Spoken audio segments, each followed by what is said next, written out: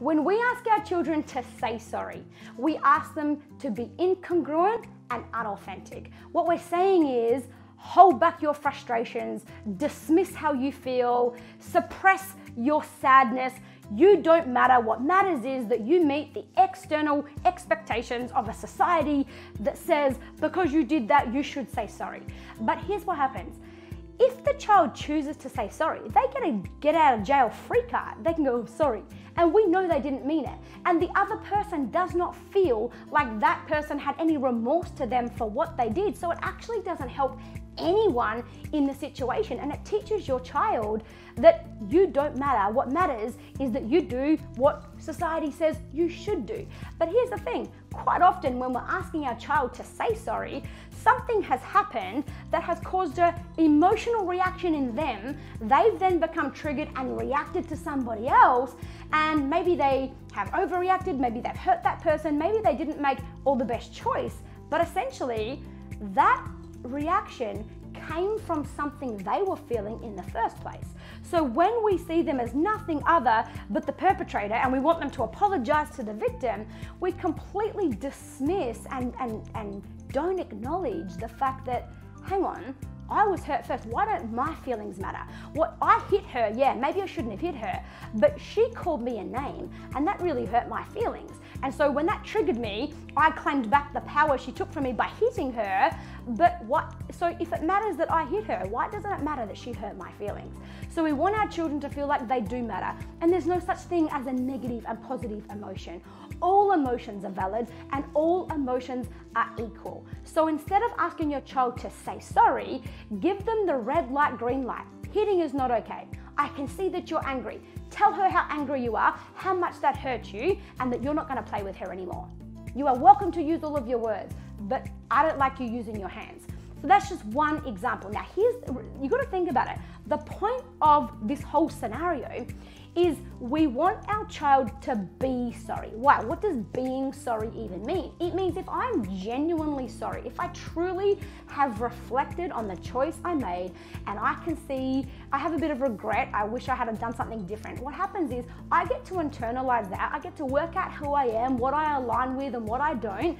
And it creates such a shift in me because of the emotion I experience as I reflect on it, that I want to be sorry. I am sorry. I'm not saying sorry. I am sorry. I do have remorse for what I've done and I want to reconnect with the person that I might have just hurt. So the whole point of being sorry is that the behavior never happens again. If you're truly sorry for something, you stop that behavior. You become more aware of that.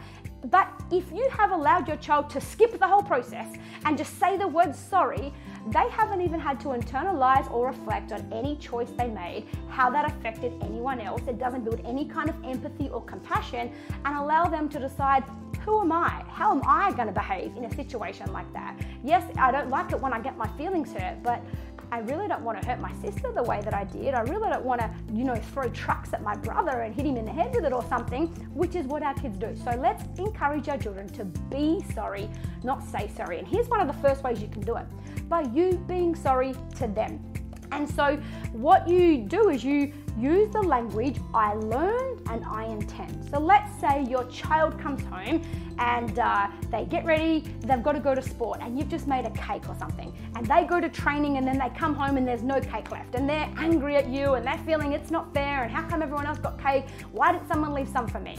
What you do is you apologize. You say, I'm sorry. I learned that you feel left out when I don't keep cake for you. So next time I intend to make sure I put some aside. Or it could be that they're upset with you because they got in trouble for something last week and now you're not telling off, their sister or their brother for doing the exact same thing right now. So how come it's okay for them and it's not okay for me? And in that moment, you need to apologize. You say, I'm sorry. I learned that sometimes I'm not consistent with the way that I parent and I can see how that looks to you. I intend to be more aware of myself and make sure I do things consistently from now on. So I learned and I intend. When you use that language with your child, that will encourage them to feel safe being vulnerable and using that same language. When you go off your head at them because you've had a bad day and you really shouldn't have gone off that much and you really are sorry, go to them and say, listen, I'm really sorry about the way I handled things today. Like, that is so out of alignment for me. It's not the kind of parent I want to be at all. And I understand how that would have left you feeling. So I learned today that when I've had a big, heavy day, I have no space left in me for someone else, and that I take that out on you guys. So from now on, I intend to sit with myself and clear my head before I come home, or I intend to be more aware of how I might be taking that out on you guys, and I just wanted to say I'm sorry right now. So when they get to experience on the other end what it feels like when someone is sorry, that becomes the gift that they want to offer someone else when they are genuinely sorry. But we as parents have to give them room to be sorry first, and we can't expect them to be sorry in the moment where they're angry and they've just been hurt themselves and they've retaliated to something. That's not the time to ask them to be sorry. Allow space and have the conversation tonight. It's never too late. Second thing is this: children have different I'm sorry languages. And so we don't want to get so, caught up in the words I'm sorry. For example, your child's love language translates to their I'm sorry language. The words of affirmation child they'll find it easier to come and say I'm sorry, or they'll write it down because their connection with love and connection is all around words. The touch child won't want to say I'm sorry, but they'll want to come and give you a hug. The act of service child will just want to let it be swept under the rug, but they'll show you they're sorry. They'll come and unpack the dishwasher. They'll come and help you out, or they might help their sister or their brother. They'll go and help pack up toys or something like that. The gifts child will make something for you, or they'll make a nice little card, or they'll offer their brother or sister or their friend a little gift that means something to them, that they say, I'm going to give this to you. They might not say sorry, but they're showing that they are sorry. So we want to make sure that we see this and we notice it and we say, I can see you were sorry. And I know it takes courage to be sorry and to own something that we've done. The last love language is quality time. The quality time child will go and ask the brother and sister, would you like to play a game? And they'll normally suggest a game they know they like playing, because bringing us back together, having quality time, is how I express love. And when I'm sorry, I want to express my love and I want to connect with the person that I realize I've hurt. So understand your kids' I'm sorry language and get rid of this programming of say sorry, sorry. No, don't say sorry. Learn how to be sorry. And as parents, we're responsible for creating that space and teaching our children how to do that.